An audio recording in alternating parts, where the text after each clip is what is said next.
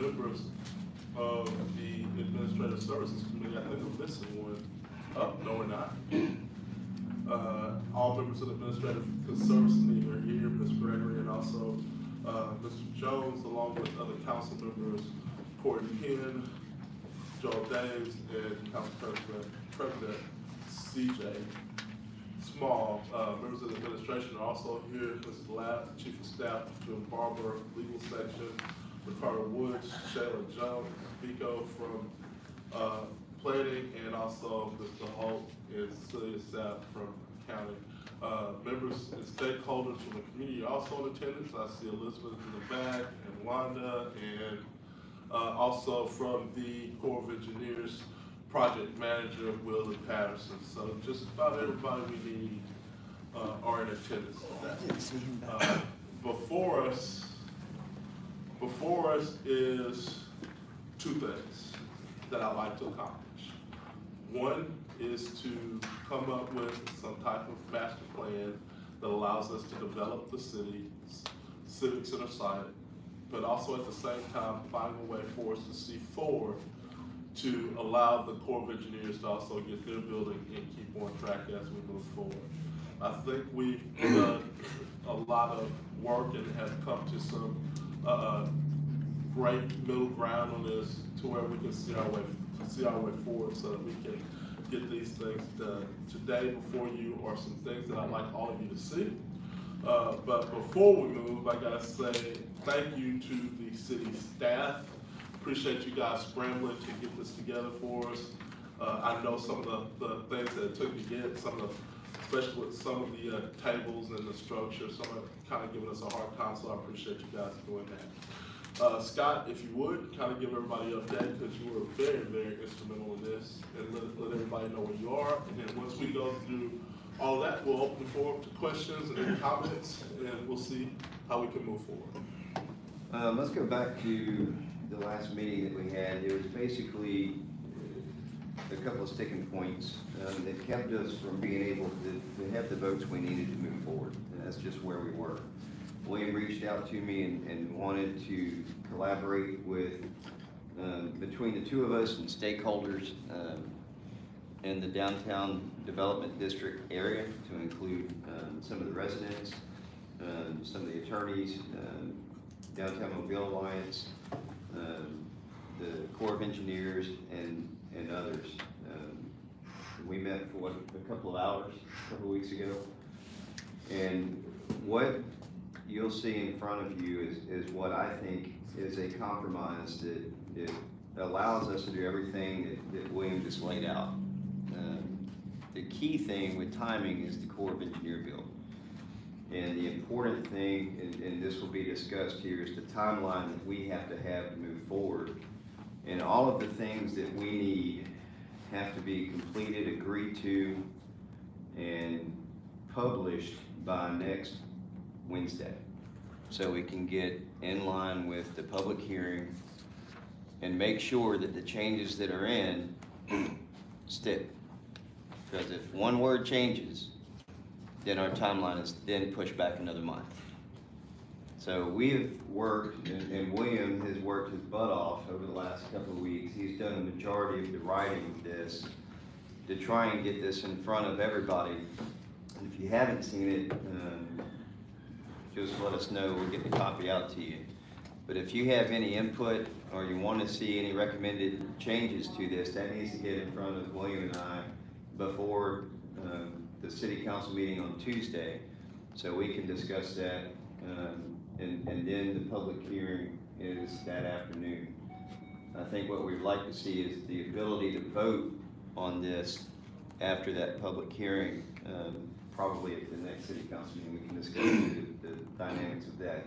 What you see though is the merging between the populist plan that was put in front of us by the mayor's administration, overlaid by the T codes from the downtown development district.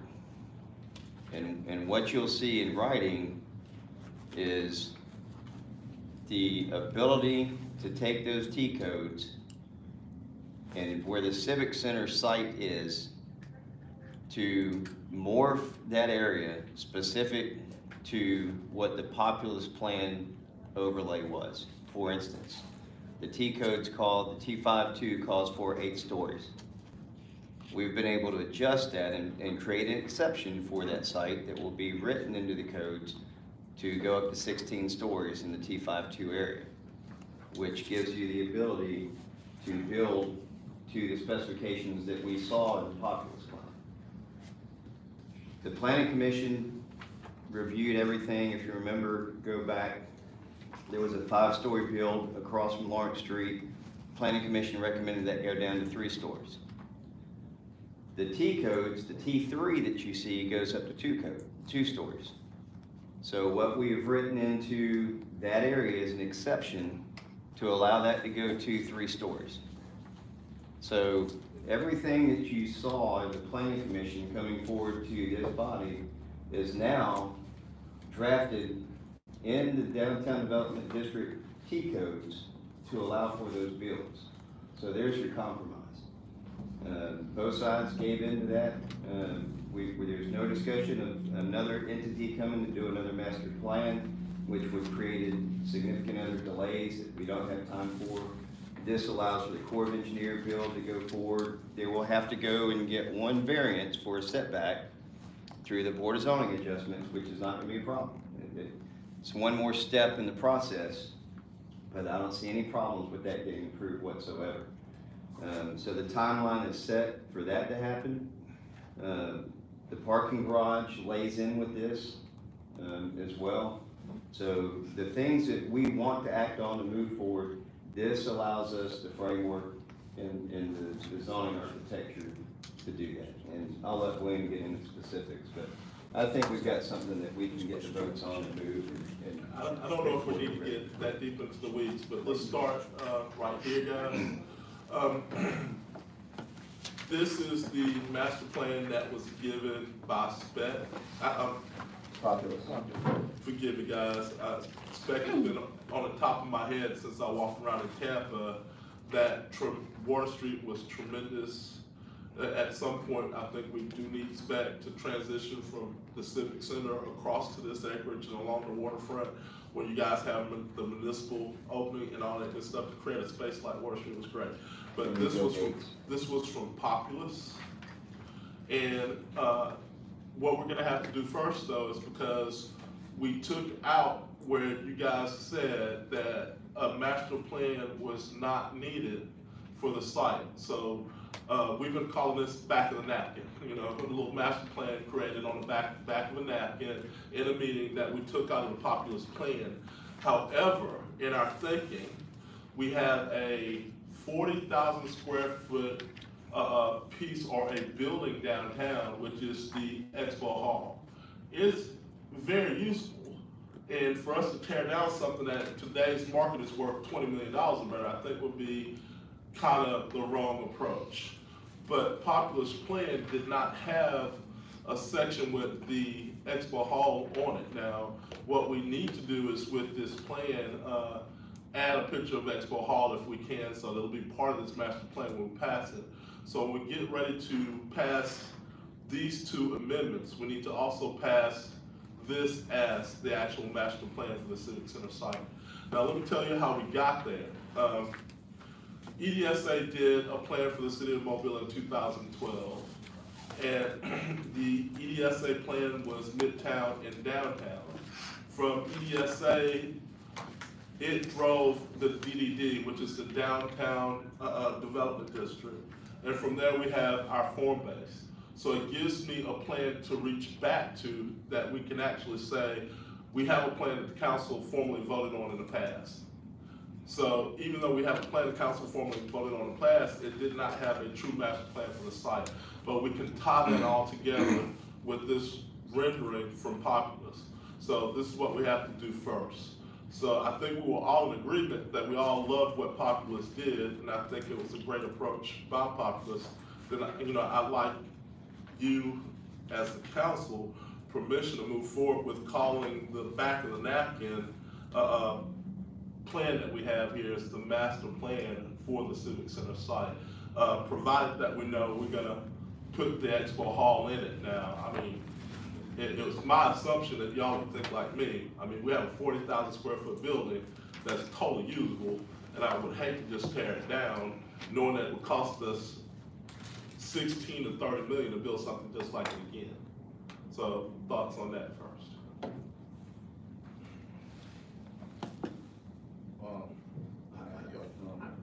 I really don't see the utility of the expo. I think we've got an expo hall over there, and we don't need another expo hall. Just fine. Corey? Couple things. Have we, I know we got some stakeholders here, but from the resident standpoint, have they seen the codes, the 16 store, like the different changes? They helped write. They have, right, okay. Right. Jim Bacchus, Carlos Finley, Sherry Wicks, Dillahan McDay. I've been up and down the street. I had 3 of them in the meeting with us, and I've visited everybody else to let them know. And from them, I derived even more so, they're like, why are we tearing down Expo Hall when it's a very usable building? So, you know, that's something to be considered. Now, if we include it in the master plan, it doesn't mean that it's gonna stand. It's just in the master plan. A plan can always be changed. Yeah. So, in my mind, let's include it. If we have to change it in the future, then we change it in the future. And then the second component, to go back to the statement you just made, you know, I said this even with my bad, thank you, Jim. I said this in the past, that if we're looking to grow Mobile, you shouldn't be downsizing certain things. You know, looking at last stadium, I talked about that, but of course we want to make sure that we have the funds there to be able to complete these projects. I don't see an issue being in the plan because plans have changed. But I also have a question: what's the usage right now with the Expo Hall? Is it? Well, right now I was told that we're using Expo Hall as our green room. We just moved the green screen right there, and they have it programmed, which means that they are using it constantly. At one point, we were actually holding night court in Expo Hall. I don't know if we're still holding night court there or not. That may have stopped. But at one point, we're using it. Now, we have used Expo Hall in the past as a storm setup center after hurricanes and all of those things. So it's been very valuable to us in the past. And it can continue to add value to what we do in the city if we use it the right way. Now, it adds to the cost of renovation and redevelopment of the site if we keep it, but we don't necessarily have to renovate it at the same time we do the dome and the theater. It's just for thought. You know, I mean, I don't see why we would throw away, like I said, in today's market, a building that's worth somewhere between $20 and $30 million. Scott? Yeah, I want to make sure that we're not putting the cart before the horse with regards to what specifically are we going to do. I think what we are laying groundwork for is to provide the architectural foundation with the zoning codes to be able to do things. So how we move forward, what we move forward with, what hotel, and if a hotel, what, you know, A, B, and C, those options can all be decided in the future. Because I think there's got to be a lot of discussions between the mayor's team and investment folks and, you know, government partnership with corporate or industrial partners, whatever. We're not there yet, but we do know we have to move forward with a couple of things going on. So I think what this does, and I think the discussion really needs to focus on, do we have the right foundation with what we think is gonna be there? And whether the Expo Hall is there or not, the T5 codes that we put in today allow for that.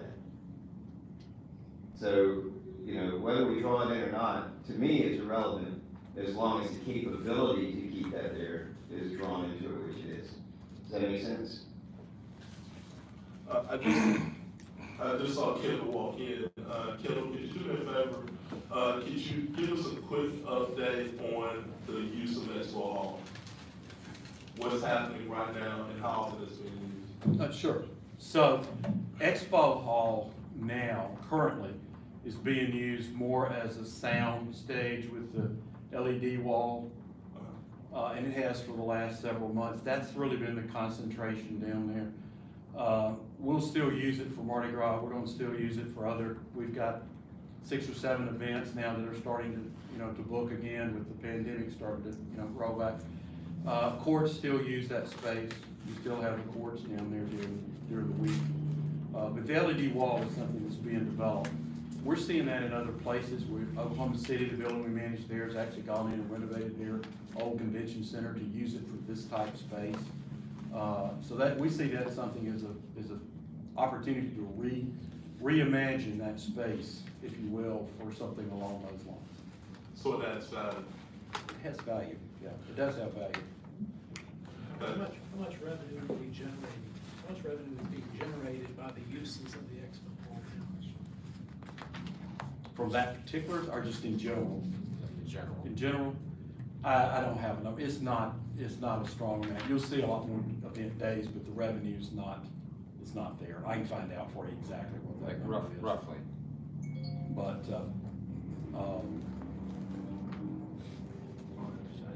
it's probably somewhere in the 50,000 range, 25, around 50 probably overall, with Mardi Gras and all the other things. On an that we annual do. basis. On an annual probably.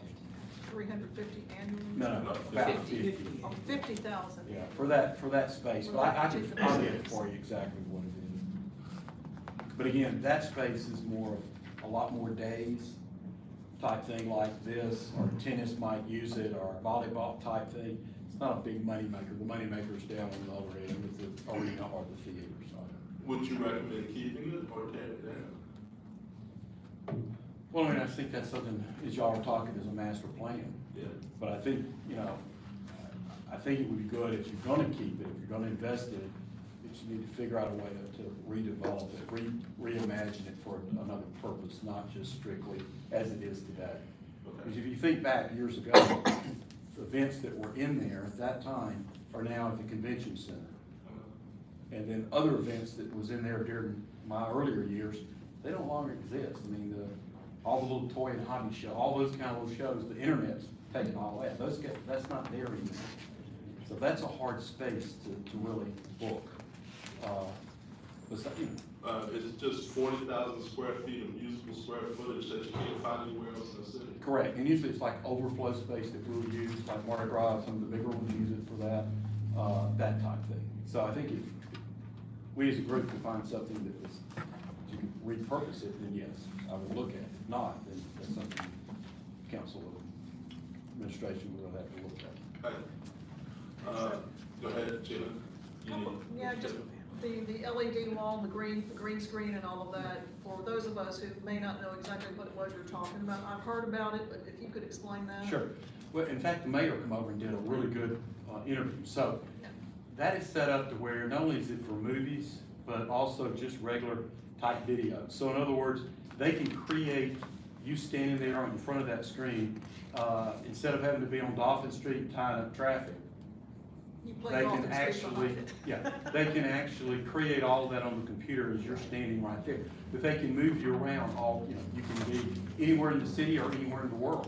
So it is the new thing as far as the production and technology and all. That's where all of this is coming. And for movies especially, this is huge. So for the film industry and for Tommy and his group, recruiting in that segment is a great opportunity. I had heard about it through the film office. Is this where we did the COVID testing? We did the COVID testing and vaccines in the expo. It was a drive-through, and then also the arena floor. So we used both spaces for over a year, well over a year. Well, what kind of shape is Expo Hall in? Is it something that can just stay as it is and be used for the green screen and overflow and things like that, and does not have to do anything to it? No, you'd have to do some upgrades then. Yeah, you would. Even Even for that space. But I mean, it's not getting ready to fall apart today. No, it's not at all. So it depends on what would you like to do that space for. For instance, in the green space, we found out in Oklahoma City, one of the two big things over there is the HVAC system that is fine for all the other events is not is not appropriate for that. It has to be, because of the sound part of it, it has to be very, very, very quiet. It has to be pretty much a mute type system. The roll-up door now, that's great, but when the wind blows, it makes noise. Now it's not a problem, but for that particular situation, that would be a problem. So things that you don't even think about, you would have to do research on. I think the question was, is that the building's sound and structurally in good enough shape where if we had a deferred maintenance on it, we could still have a very good use for it for the things we need without immediate renovation. Part of their study was on that in the CB. Go ahead. 5 years old. And- Yeah, got it, yeah. Yeah, the CB already did that. When they were here, like Jim says, about 5 years old, they did, that was part of their study to really go through and look at that. But You've got information to go back and It can stand if need be. research. And if the other two buildings, especially ones next door, were under renovation, it would impact Expo Hall if the other buildings were under renovation. I don't know. That's a good question. Kind of unfair to ask them. Well, I know, it is unfair to ask you that, but I mean, that would be a question we would need to ask. If in fact Expo Hall should stay and the other two buildings, especially next door, were under renovation, would that have any sort of impact to the structure of Expo Hall? It would say yes, but it also depends on what phases you might be doing. You know, if you're doing theater only versus, you know, so next to the arena part, yes. Yeah. You'd have to. The Populous proposal called for Populous to also do a study and add Expo Hall to its plan, but however, it's not included right here, so. Well, because when we looked at it, they gave us all these options. That's right. And most everybody was going toward mostly just the arena and the theater without Expo Hall. They gave us two options, one with the Expo Hall and without the theater, one without Expo Hall and the theater. There was never one that had all three together. So as Populous was supposed to look at it like that, I think we need to reach out to them and ask them to complete the assignment. I think that Expo Hall would be a good piece to have included in the master plan. So if we could, I mean, it sounds like we have some type of consensus here to at least show them in this napkin drawing of the master plan. And if the plan changes somewhat, then we can do that. Well, I mean, I guess as far as we go forward, whatever happens with these buildings and or what's around it, as long as keeping Expo Hall there does not, Hinder the production. won't hinder anything else, and if it just stays there, but if somebody comes along and has a great plan to put something in here rather than Expo Hall, that would create a lot of revenue for the city and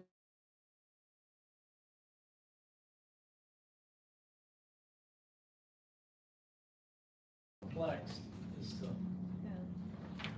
That's, why aren't we dealing with this first and then this? we have to pass, in order to move forward with the transit districts, then we have to have a master plan in place first. So we're discussing the master plan before we move forward.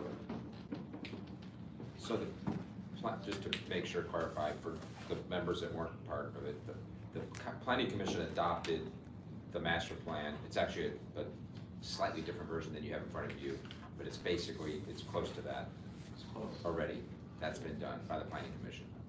What I think you're suggesting is they adopt a different one that That's correct. includes the Expo Hall.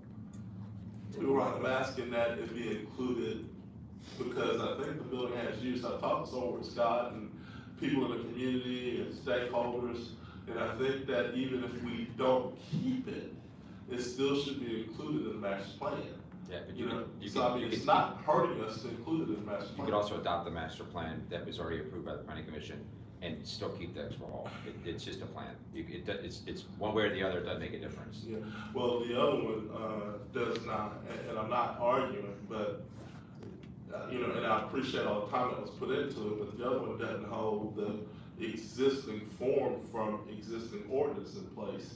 They were created subset districts that, you know, don't match what we have in place, but by doing it this way, coming to this compromise, we're using an ordinance that we already have, which is the DDD. So we're not rewriting anything.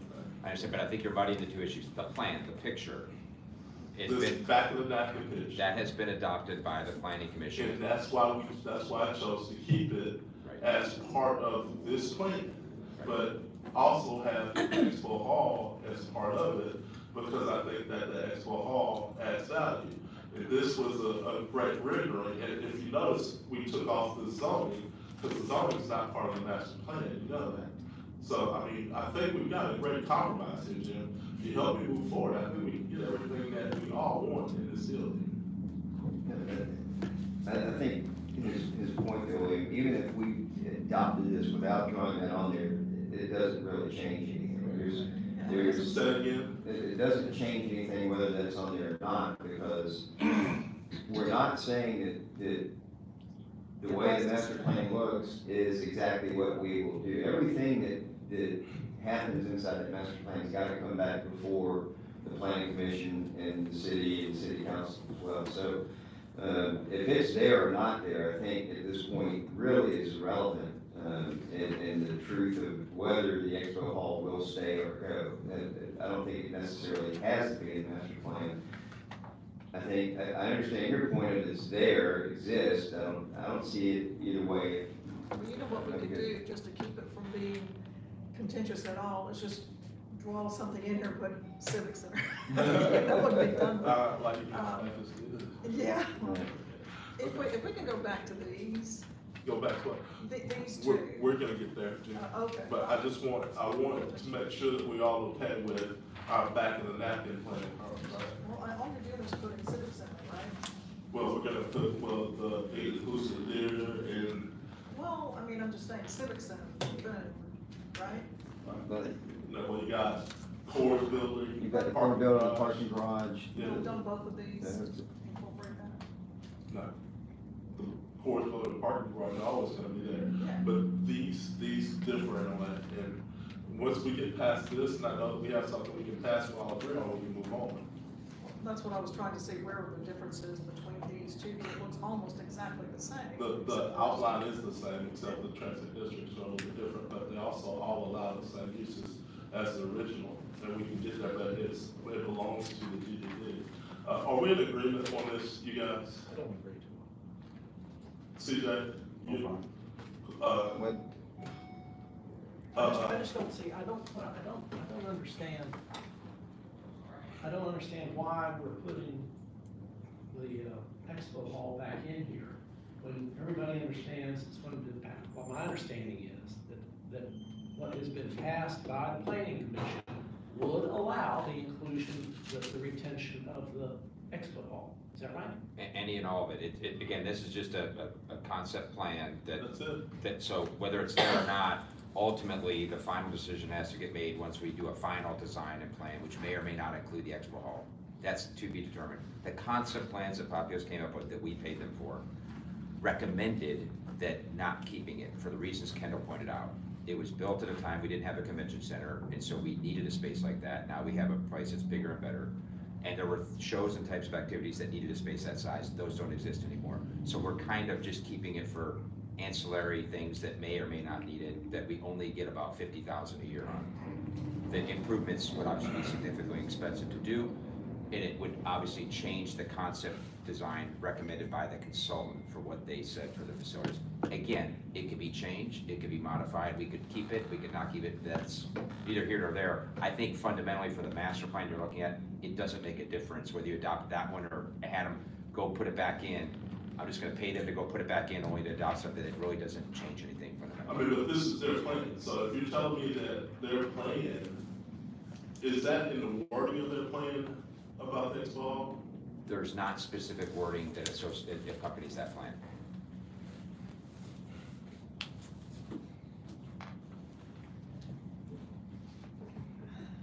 The planning commission adopted a drawing, and it's actually a slightly different version than the one you're looking at.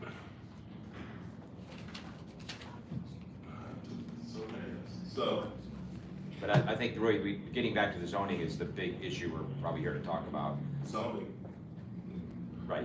Yeah, I wanna be able to move forward on the 22nd when we get to this.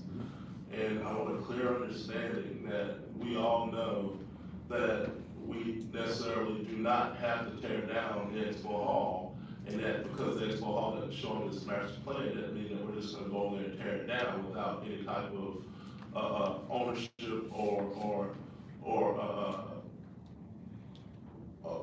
I guess permission from the council to do so, because really I see a whole lot of value in the building. Now, if it's at the time, whenever council's here, consents to the removal of it, then I don't have a problem with that. But still yet, I want to know that the intent is that in the future, if it were decided to be removed, we did show it as remaining. And not that the intent was to, eventually tear it down. It comes down to almost like when you and I were talking, when you bought me a picture and said, well, they showed houses out here on this site way back in 2012 and all the way across, but that was never the intent. Yeah. Remember, I mean, I was actually here for that, Again, but you thought it was the intent. Again, these are proposals, concepts, plans. Ultimately, anything that happens has to come through the council to get approved, period. So there will be multiple bites at this apple between now and anything that happens in the future. Corey, you have anything on this? You okay? Yeah, I'm fine with it.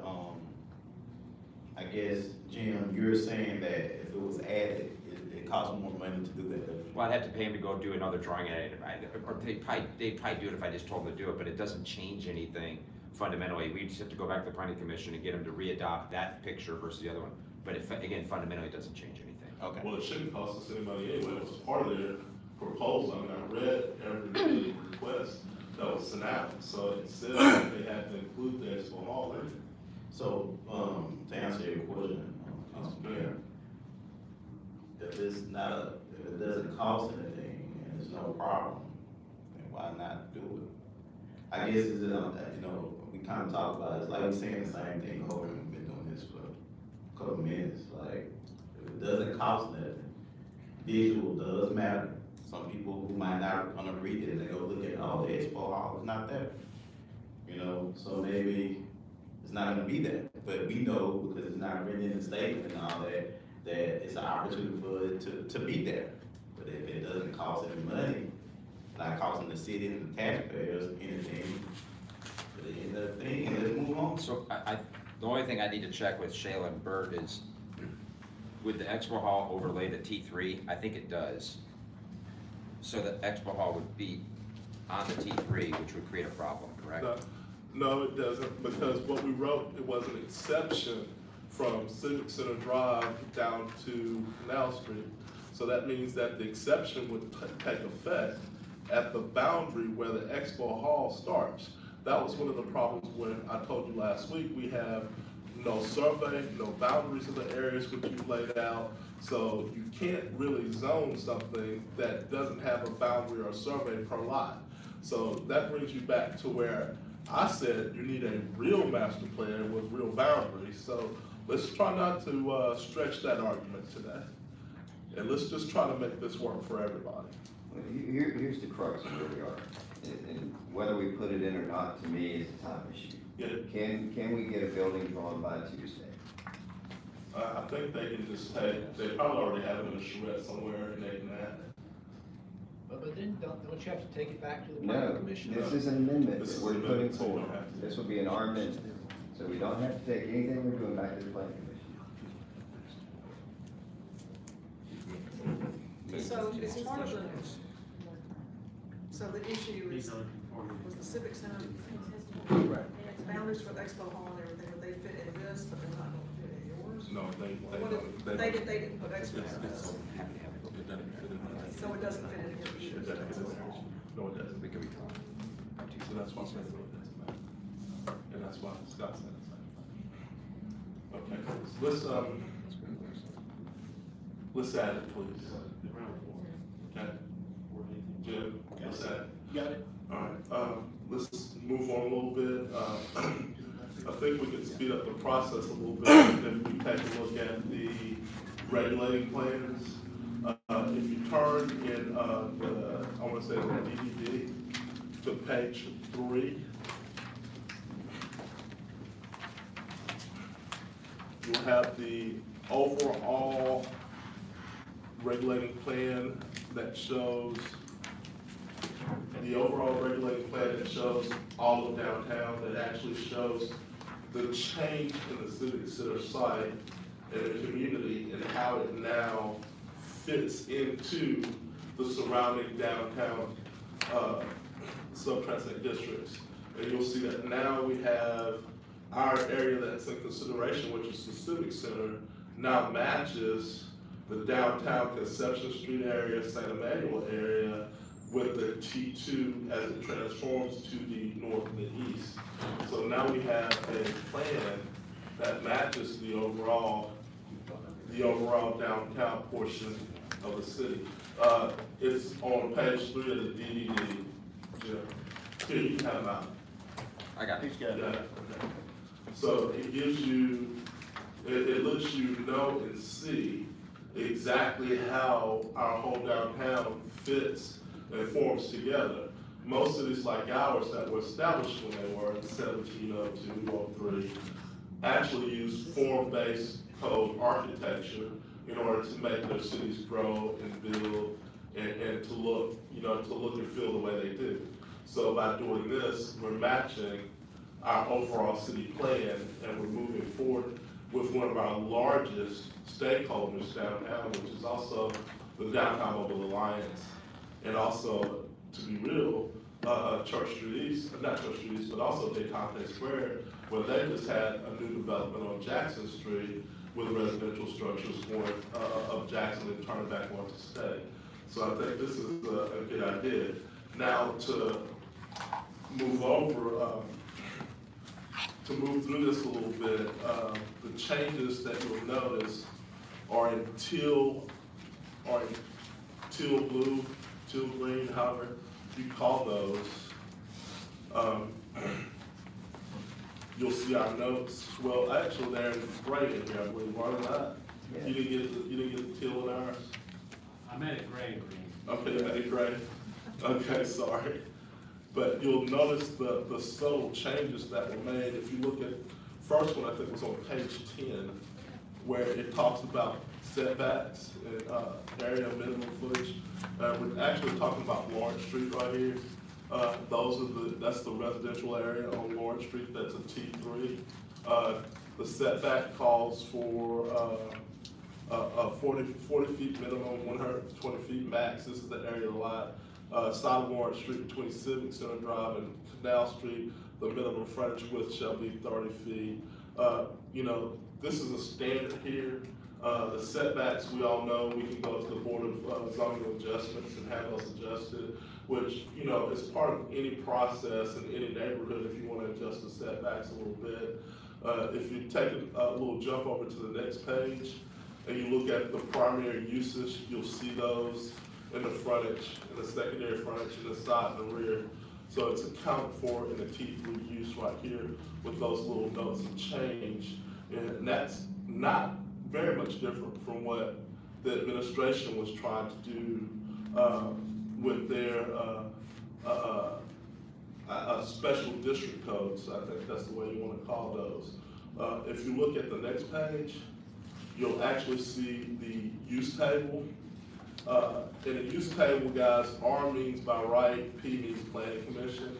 A lot of these are by right, and where you see P, it means, it's a planning commission thing. Take a look at them real quick, let me know if you think that some of them should be right by right or planning commission. We did adjust these, and I don't know how we show this and reflect this, because we're taking out, for this site, we're taking out a lot of these uses, as you and I discussed, but I don't know how we reflect that in here. For instance, we're not gonna allow warehousing, mini storage, mixed-use light manufacturing light. Those three are coming out for this site. Laboratory facilities coming out. Produce growing processing is coming out to keep sales. So we've got to have a way to reflect that in what we agree to. And there's some of these that we need to discuss. But funeral home, I don't see a funeral home being on the site. No, I don't either. I think we sent the use table over to Jim and everybody else yesterday. Were y'all able to reconstruct the use table, Shayla? Bert? Yes, on your use table, you'll see that there are gray blocks, Yeah, I see those. and then there's a green R's, and then there's a subscript on them that has a number. Yeah, one's The this R1, One is one, and there's two, and then if you go to the end of the table, you'll see where the notes were added, as you had done that in your edits. Yeah, So they are in there. okay, I got you. And it's done in a similar way in the UDC version as well. Okay, so you put it in your form, y'all's form. Yeah. I'm sorry, so Scott, it's all there. okay. So, So they're just highlighted, that's all. yeah, they're just highlighted with the change. But they will be the ones that would be coming out. Right. Now, you'll notice that all of the special district civic center stuff was actually all taken out, and then the Transect sub-districts were added in the proper place that they should be added.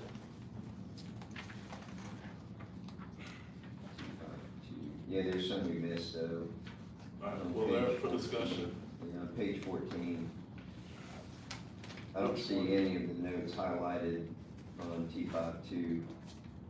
Funeral home, hospital, those need to be noted, annotated. Okay, Automotive services, that needs to be highlighted. right, Out of that T5.2, Yes. Right. I mean, unless y'all want to put an automotive services place in the civic center, I don't think that fits. well, my only concern there was, and this is a big question for Willie. Willie, does the Corps still have its gas storage tanks and refueling spots? So let's take that, they won't need it in the garage. Now, one issue we need to discuss on the T3 for uses for St. Lawrence. Okay, that's out, good, Yeah. okay. Nursing, retirement housing, boarding houses, and boarding Board, houses. no, we took those out.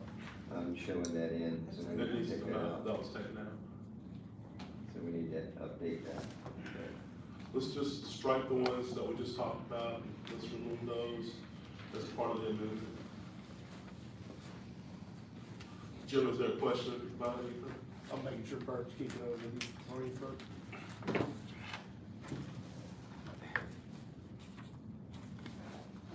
Go through your strikes. Yeah, we're going through them right now. Go back over your strikes. He's on your use table now. We'll start at the top of page 14. I think page 13 is good. We're on 14. So start at the top of page 14.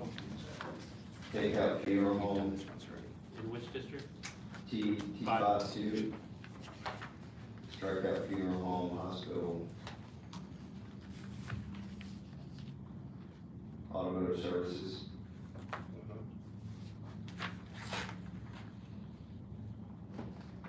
And Rest are okay. the rest are okay. Well, And boarding T3, houses. yeah, boarding houses come out for T3 and T52. And we're leaving the homeless shelters as planning commission, so. Take out homeless and just keep emergency shelter, was the recommendation. So senior housing, nursing home, and retirement home, you're fine with? Yeah. Yeah, we gotta have places for all of those, and really we need a place for the homeless too. But we have another idea for that as the time comes, but on a different side. I'm just surprised with the most valuable property in the city of Mobile that we're gonna put that type of use in there. Look, Well, that's. hold on, he may have a point. Yeah. Why? Just why? I'm just asking. I'm I just mean, making sure. but what's your reason? There's not, I'm just saying that what I think what we've been told is, this is, Does it devalue the neighborhood? no, that's not the point. It's just that what, the issue is, Brian, that this is the most valuable piece of property in the city, so I'm just asking if that's, the uses, nursing homes and things we wanna have there, that's all. You know what we talked about, and is that we were gonna take those to peace. That's right, but here's the thing, it goes to the planning commission. Not But right. if the structure and the fabric and the material match the neighborhood, who's gonna ever know it's there? I'm not picking at you. I'm just asking what was your thinking? To take it out? Do you think it doesn't match the neighborhood and it won't fit No, in? it's just what you want on that piece of property. what you want that piece of property to do for you, that's all. Why don't we turn all those Ps? Yeah, Why don't you just turn, Yeah, planning we'll make commission? it- Let's turn them Ps and take it to planning commission. yeah, let's do that. Bert, can That's we a make good those point. keys, please? And, page 15.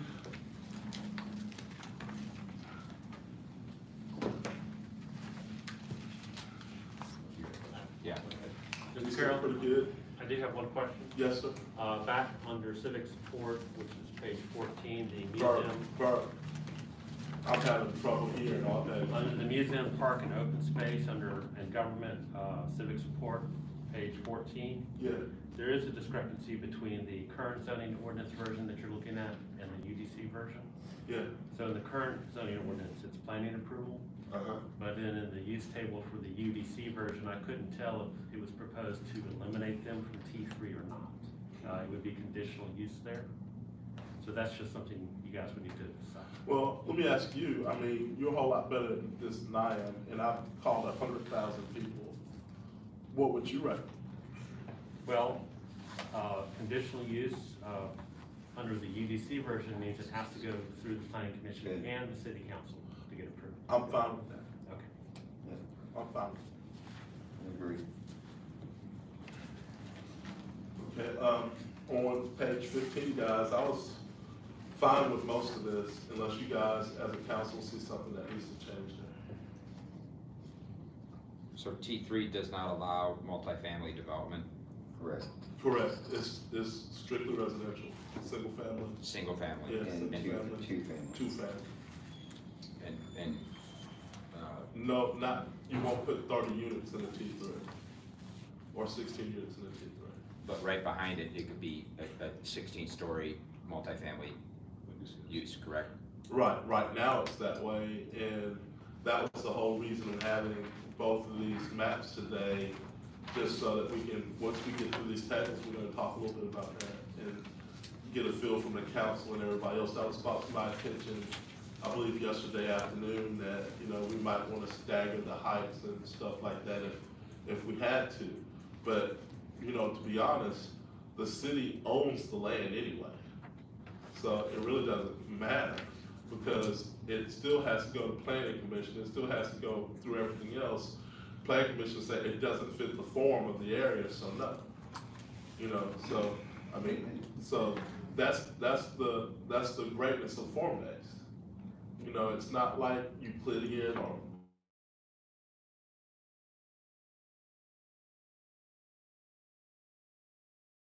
Let me caveat on that. Back to your point of, it's a planning commission, city council decision. What this, and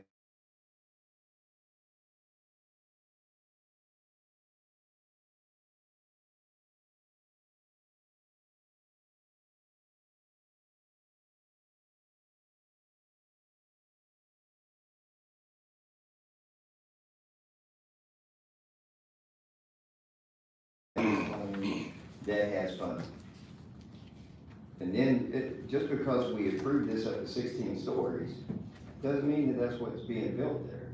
It means we had the flexibility to move up, and we could even change that, if somebody wants to come in and do a 30-story high-rise. Then we can amend this if needed, if everybody's in agreement with that, and the stakeholders of the cities, we can still change that. But right now, this takes us up to 16 stories in T52 for this space. You could, I think you're gonna create a situation where developers have an unrealistic expectation of what they can do with that property if the council has no inclination to allow a 16-story building up against a 2-foot. And that's the point. So, and by the way, if they come up with a 15-story building, it's authorized. You can't tell them, no, it's in your, Well, no, it's not. It's- The area is authorized for anything up to 16 feet. That does not mean that you're gonna put something there that's 16 they feet. could. It's still gotta come But to the they planning still have commission. to go, it still has to go. Again, but the only way to deny them would be a subjective, well, we just don't like it. It's still but gotta come to it's city authorized. council, that's right. But if the city council says we don't like it, But to Jim's point, then we're basically setting a false thing to any developer saying, we know, if we know right now you don't want that, you're basically telling the developer, you can put anything you want in there, but you really can't. You have no intention. And you have no intention of approving it. So let me just finish by saying, the reason, and we're trying to do this right now around this table, that we spent 4 months going through developing the other plan, was specifically to be very deliberate and thoughtful to the comments we heard, to the plans that have been done, to make sure we accommodate all those things. And was we spent, what you're doing right here, we spent 4 months around tables going through. And so I hate to be hasty in an hour meeting to try and fix something that we spent 4 months doing and being very deliberate and thoughtful. And I'm not saying it's not worth finding something, but part of me thinks we ought to figure out what is the 1 or 2 things in the original thing that weren't agreed with and to try and fix them, because I think we're gonna wind up setting a thing that we have to then get a bunch of variances for, or we have people waste time. What are you asking for, Jim? I think we're asking for a graduated system of height, all right, going from, say, 8 foot Or to. story, 8-story, yeah. Where? 8-story, I mean, especially abutting residential property. I just don't think that we should create a situation where developers think they can put a 16-story building and waste time and effort and money, designing something. Next to a 3-story house. Single family. Give me Okay. just a second, guys. Let Joel have a say. Let's go back to this idea. First of all, I'm in favor of flexibility. That's what we do on this side. Having said that, this is the question for Mr. Woods. We've had several incidences in the recent past where the decision of the city council with respect to land use has been overturned by a court.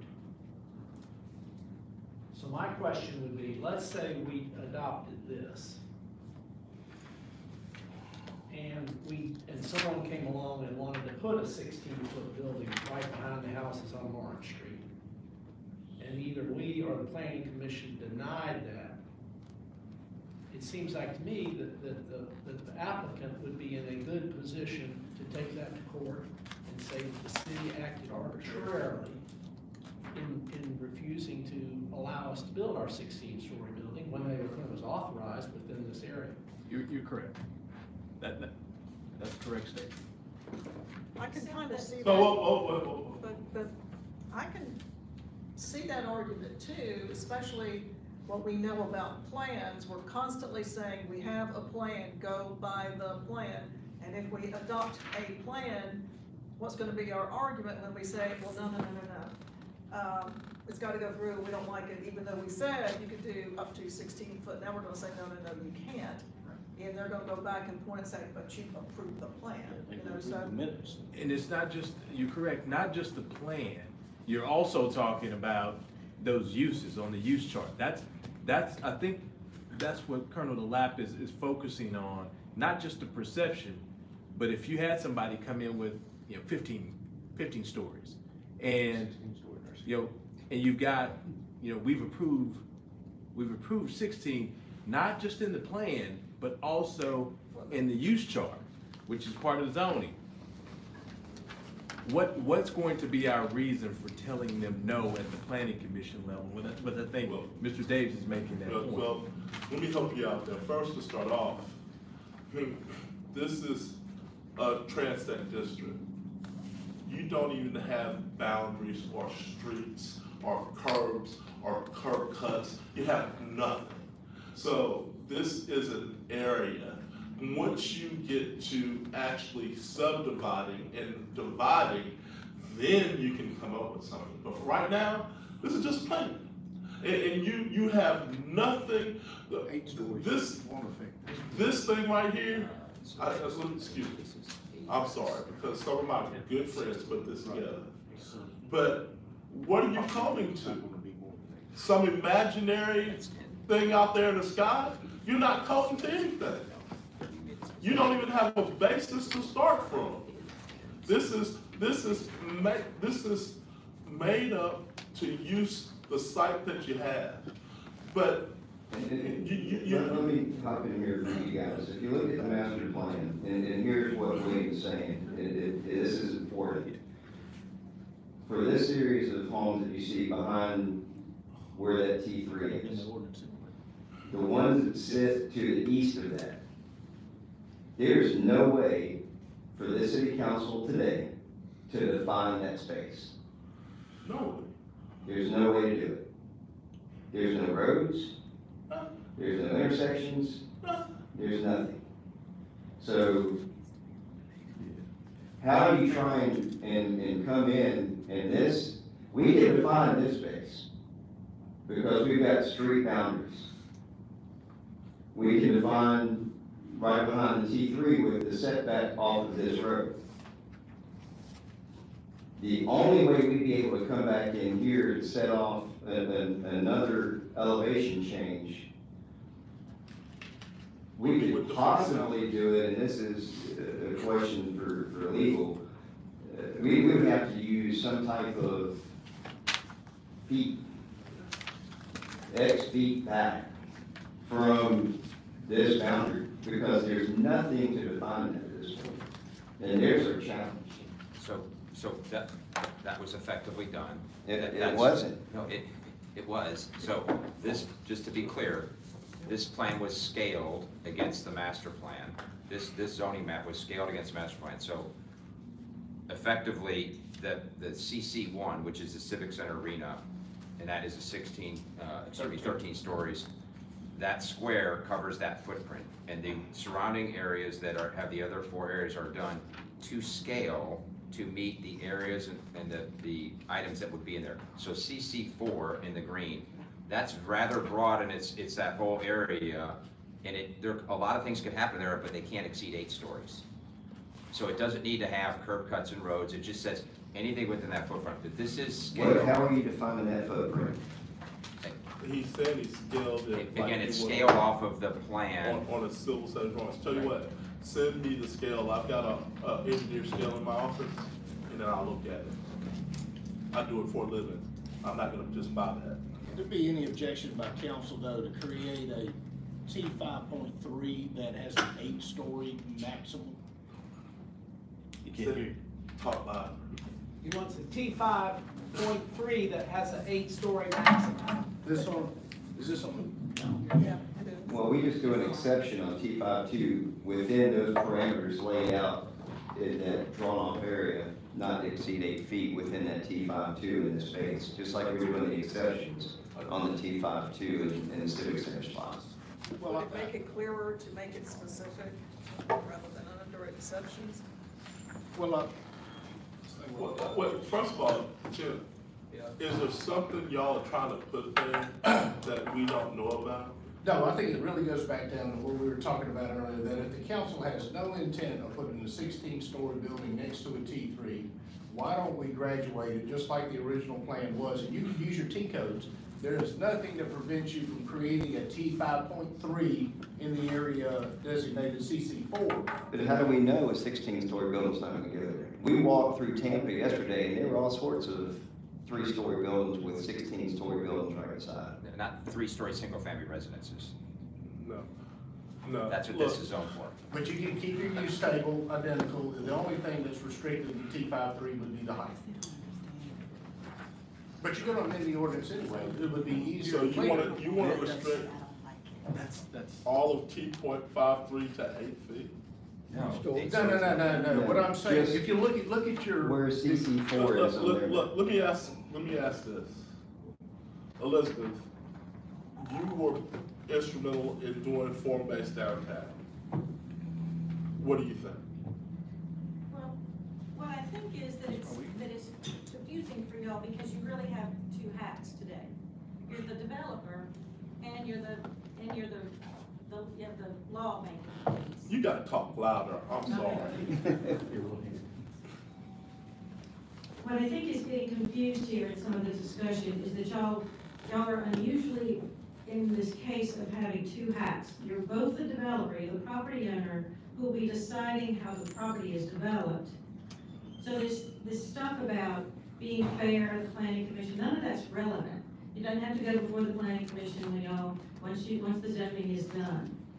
Right. And you are the owner of the property. This is why a master plan is needed. Let me just point to this whole discussion is why a master plan is needed. But in the effort of time, the compromise that Scott and William worked out is to move forward with something that's pretty generic and pretty flexible, and allow the maximum things that they allow, but be able to move forward knowing that y'all own the property. And as you get more serious in moving towards considering developments, then you can decide exactly what you want where. Only thing that seems to be known at this time is core building, residential, and a hotel.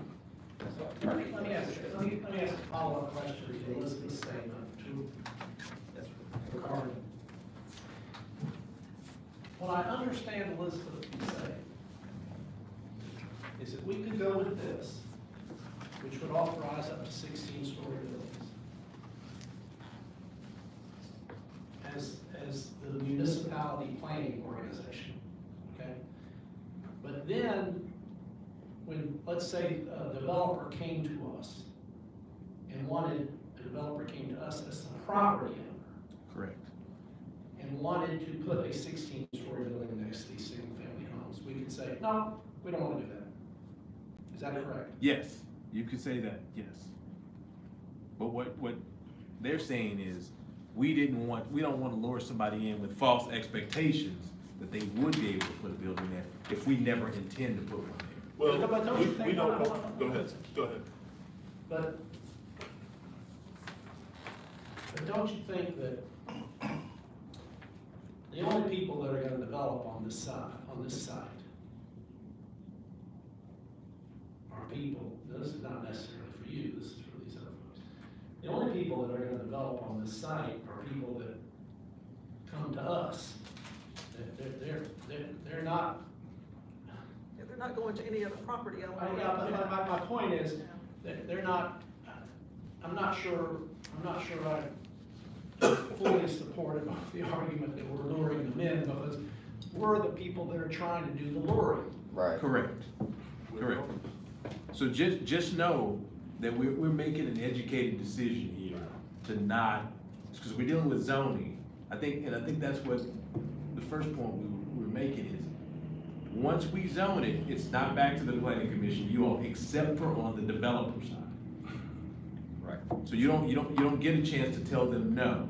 So for institutional memory, if you all at some point, this council or the next, decides, hey, we're gonna sell the building, and you sell it without this in mind, it's still zoned properly. We just have to remember that. That's what I'm saying. I see what you're saying. So what you're saying is, we have the right as the owner to tell someone who comes to us with a 16-story building, we don't want them right there. Correct. But if we ever sell the undeveloped property to someone else, then and someone came along and wanted to put a 16-story building, we lose control of that. Correct. Unless you put a deed restriction in Oh, that reflects whatever your wishes are. Yes, sure, we just have to remember that, we don't know what the time frame is, that's the only legal point I make, the rest of it's policy and up to you. All right, well, the deed restriction deal, I just did out in Plateau myself for the same type of issue. So I understand that 100%. So as the owner, Elizabeth, normally I don't allow the gallery to talk after the question, but I will allow 10 seconds. What is the scenario where this? I can't hear you. What is the scenario, Ricardo, where this supposed property owner would have to come before the planning commission? Is it the subdivision? Yes, so if you're looking for a subdivision, yes, only if they're looking to change the subdivision, and only if somebody else owns the property. I understand. But still yet, we would have to make a determination if we wanted to sell to the developer for the subdivision. I think we're clear, we can leave it with that. Very unlikely. Yeah, very unlikely. Okay, guys, that was about our height variance and setbacks right there. So I'm okay with the way it is. I think we can make our argument that we're light years ahead of where we were the other day. If you look at the UDC, the same corrections were made in the UDC that were made in the DVD. So it's basically identical change to the uses and the exceptions are identical also. So, if we're okay with, go ahead, Bert. Just one more point of clarification. Is it something I missed? It's on. In between the DDD and the UDC version regarding building materials and exterior finish, Yeah, in one version you did include municipal and open as being subject to the building exterior finishes, and in the other version you didn't, so. they should match each other. And then where it says, the ARB, make sure I didn't miss any spots where the ARB, now, where the ARB should be also. Okay. Yeah, now, in the municipal districts and the other that the administration created, those are damn great ideas. Especially knowing what the intent they want to do along, Water Street between the Convention Center and Gulf West. Again, I mean, just walking from the hotel to the waterfront and the eateries that were there yesterday kind of opened my eyes to what we could do in that short bit of space downtown if we were to get there. So I think that that's a great use. And I think that is monumental, and I think that we truly need a plan if we're going to do that, because the opportunity is coming to us shortly once this cloverleaf and these trumpets are taken down over here to our east. It's gonna create an opportunity that we've never seen, so. Let's deal with it. Yeah, well, that's what we're doing. I know, but just- We're talking about the special district and municipal district that are out, they're still part of this ordinance. So if you guys have seen any changes to the special district and the municipal district that you think we need to be changed, then let us know, but I didn't think we really need to change any of that. I think it was a pretty good idea. So, Scott? Okay with those? Gina? So, if all minds are alike, our master plan is good. Why? You talking about adding Expo Hall? Yes. Then what was that? Uh-huh. We'll just Why do does that. it just need to be No, no, just generic? I'll get the updated drawing by Tuesday. Yeah, I mean, Well, why don't you just make it generic, call it Civic Center, and, you know, we do what we do with renovating the buildings or not, or tearing them down or not. I mean, is that a decision we gotta make today? well, I've got to advertise. It has to be that specific. Well, y'all got 5 votes to add the civic, add the Expo Center back in without. Your input is fine. I honestly don't think that it matters one way or the other. Then let's just leave the vote. Delap, Well, let's leave the vote on. leave the Expo Hall off, that way I'll have 100% commitment from the council. You have 100% what? Commitment from the council on the master plan. Don't put the civic. Don't put the Don't Expo put the Hall. Expo Hall. Just leave Got it it. as it is. All right, leave it off. That way we get 100% commitment. I mean, we know it's supposed to be there, we know it's in the plan. All right, everybody's okay with everything else? Okay. Mr. Patterson, you okay with all this? Yes, sir, sounds good, like we moving forward. And your building meets all of the requirements of form base? Yes, sir. Your building- It's a good, another ARB. And- Shayla. Now, but before we, hey, Scott, I can't see. Before we leave, there was a question of me last week, this week, last week. It's about the panels above the first floor and the material change.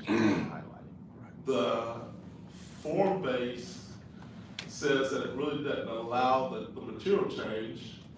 But from what I read, the material change is only on the first floor. Am I not, Elizabeth, am I not correct? But I'm talking about the Coors building, the material change on the second floor is fine. I don't know what the No, materials I are. don't either, but Willie, But the CRC has the ability. I'm about to get there, but Willie Parrish, Yes, sir.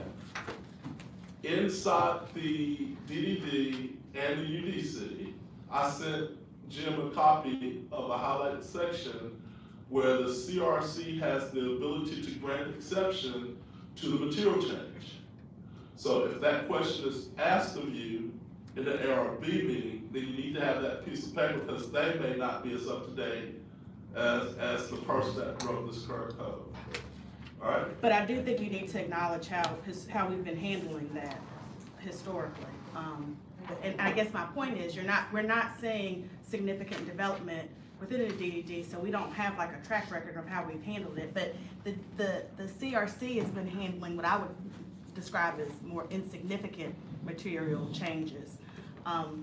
Anything more significant in terms of materials has gone to the Board of Adjustment. And then there's a question about what has been recommended in the draft as far as materials. So- But I'll let Bert speak to that. Well, for example, concrete is not an allowed exterior finished material, per the DDD in either version that you're looking at. If the core building is going to have concrete exterior, the CRC, which is a staff level essentially review, if they say, sure, you can use concrete instead of one of the 5 approved materials in the DDD, that puts staff in a very untenable position if it gets challenged by any other person who's developing the building. Okay, hang on a second. Will it, I'm sorry, Mr. Patterson. Is the concrete the finished surface, or does it have a finished material on the top of it, like painting? Is it? It's painted concrete. So I'm not an architect, but I'm looking at it now, what was submitted. Painted concrete. That's like painted concrete. Painted concrete on the top, 2/3, and a thin veneer brick on the bottom, 1/3. I And gotta ask glass this question. and metal cornice. So I think the finish would be the paint and not the concrete itself, would it not? It's not exposed concrete. It's still concrete, they're just painting. Yeah, that's like But- the ethos on the top. But listen, Or stucco. why do we have anything in writing that says there's an exception to policy if we're not gonna follow the exception? You talk about the CRC? Yes. I don't care what organization they are, if they have the authority to make a decision, then they got the authority to make a decision. And I don't care who questions it. Is it a legal entity? Is it a legal authority? And can they overturn and uphold another decision by another body? There's the question. Is it a legal entity? Yeah, it's staff. The CRC cannot overturn any other entity's decision.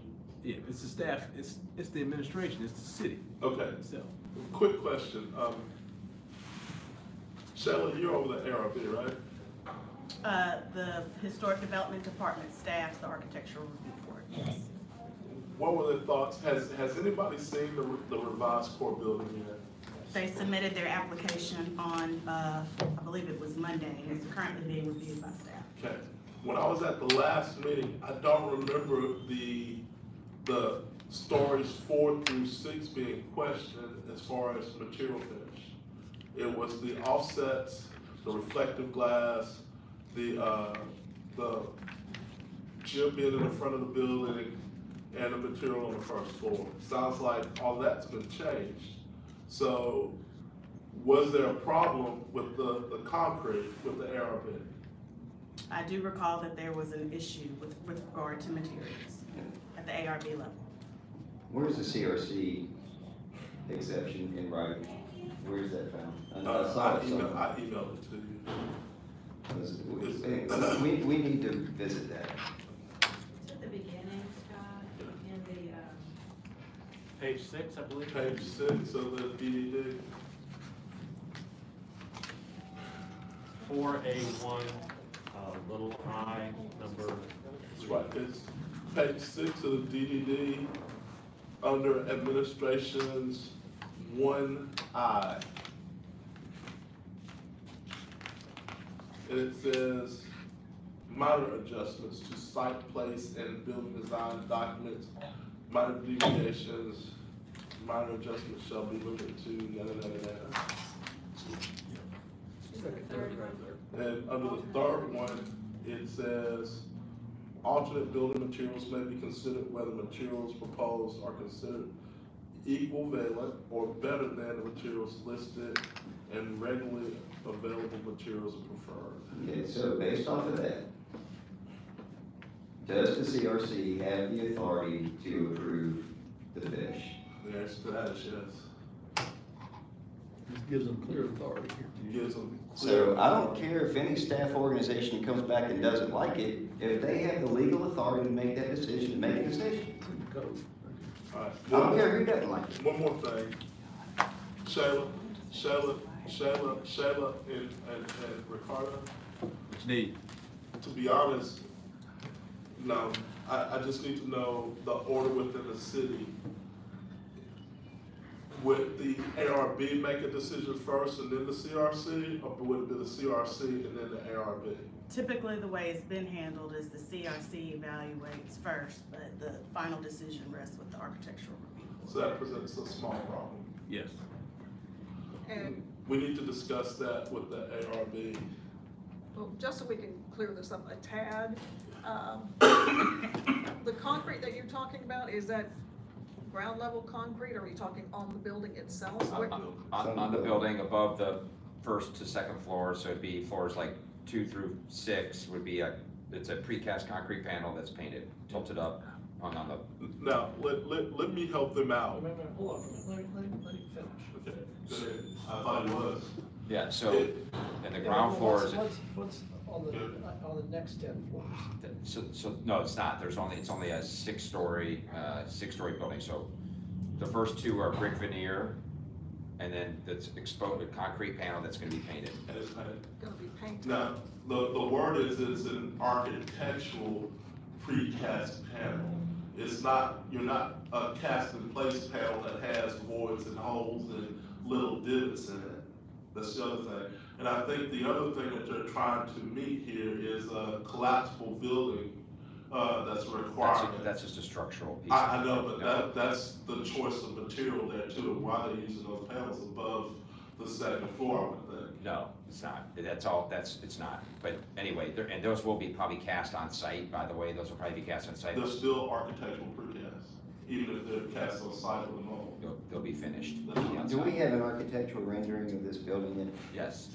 in color? Can we get a copy of that? Yeah, I think we can, Shayla, can we share that? Yeah, it's going through the public review process via the hearing, which is set for the 2nd of November. Just an aesthetics It question. looks really good. Okay, when you say it looks really good, but is it going to work with the rest of the site, especially an old Civic Center building, and what this whole thing is going to be developed to look like? Because we want it to be consistent and complementary of the entire downtown area. You know, some modern high-rise looking something I don't think will fit with what at least most of us have envisioned over there. We agree.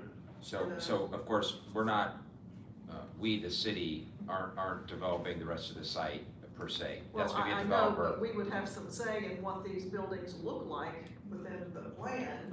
And So I would wanna make sure that the core building also fits in with the rest of it. So the Civic Center, at least the Populous proposal shows that it's gonna have a much different exterior material and finish than it has today, than just a solid brick mass. It will be updated with more contemporary finishes and materials that would likely complement that. Those architects from the core building and Populous, we're talking throughout the whole process. Now, those are 2 of the bigger buildings. The parking deck will obviously also have similar characteristics. Will it all be red brick? No. It probably be very little red brick left on the site when it's all said and done. But I think the whole site and all the character on that will look similar, and it'll be a more updated, probably more contemporary than most of the stuff you see around there today. That's just the way any developer who's gonna come in and do it is gonna do it. They're not gonna build a 1900 style building in there. That's just not what they're gonna build. So I would just tell you that it's gonna be a modern looking office building. It'll be an updated modern looking convention center, which is what you want to attract people to come to it, and theater, and as well as whatever else is built on site is gonna have a more up-to-date, modern feel to it. And that's what, again, single family homes. If the ARB doesn't have a problem with it, I don't. I mean, it's what you would expect that, I mean, it's like RSA Tower is not built, they didn't build RSA Tower to look like, I mean, they built it to be a modern high-rise office building. We understand that, but if the ARB says that it fits within the mold, even though it's a modern building, I'm okay with that. Right. I live in a historic district. Right. I built my house in 2002. Nothing on that house is from the 18 or 1900s. Right. But it fits the neighborhood, it gives the neighborhood the same type of character, Yeah, so it's okay, yeah, you so- don't have to sell it. I understand, but I'm just, to Gina's point, so like, and I like using the RSA Tower as an example, because whenever that was approved and done, just right across the street is number 2 Water Street, I think, which is probably one of our oldest original buildings. It's a historic building on Water Street, 5-story, Yeah. and you got a very contemporary, but, you know, Yes. stuff that you see at the ground level, they try and pick up characters and cues from the surrounding area, which is really what the human being's noticing. Absolutely fine, absolutely fine. Just now, our garage, it would be very nice, and I can't tell you how to design anything, but if you could throw a little retail space in it somewhere with windows along the first floor, so it actually looks like a building instead of a concrete parking deck, I'd be very appreciative. Guys, I think that we have something we can move forward with. Joel, everybody, I appreciate your time and also your input. Thank you to the administration and everybody for coming out. Kendall, thank you for showing up today, and seems like we have something that we can finally move forward with. Thank you, everybody. Scott, great job. I really appreciate it. You did a great job.